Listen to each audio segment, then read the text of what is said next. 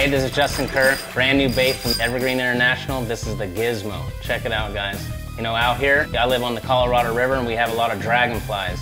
This thing imitates dragonflies like crazy. We've been testing it out this week and we've been having a lot of fun with it. We've been throwing it on the 610 new Gizmo rod, and I'm telling you, this thing has been working. We've been catching a lot of fish. It's multi-species. We even caught some bluegill this week, some big red ear.